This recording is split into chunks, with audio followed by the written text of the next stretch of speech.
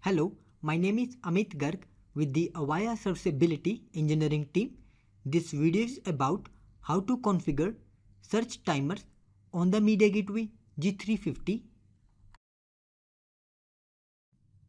I have logged in the command line interface of Media Gateway G350 with the superuser root. Now use this command show recovery to verify the transition point and timer values and press enter.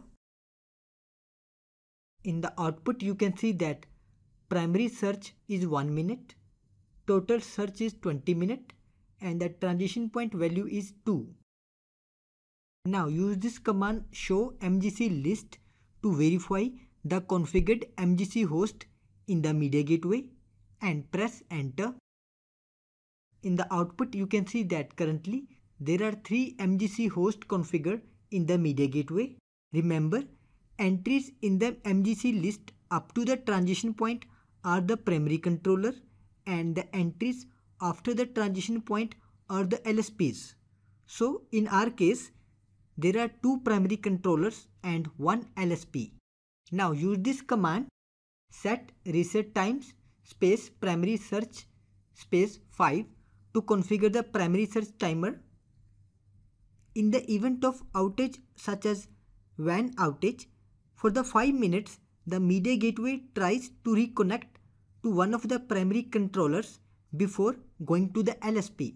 Press enter.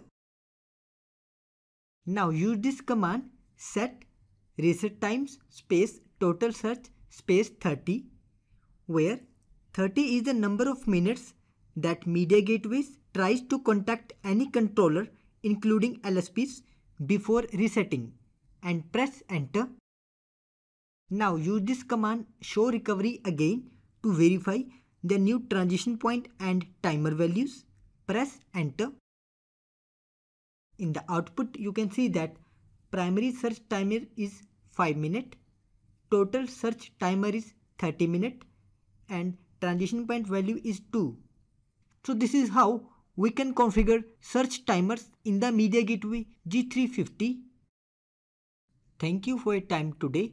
We welcome comments, questions and feedback at mentor@avaya.com or on Twitter @AvayaMentor.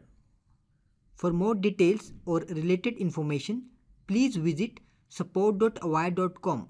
Thank you for choosing Avaya.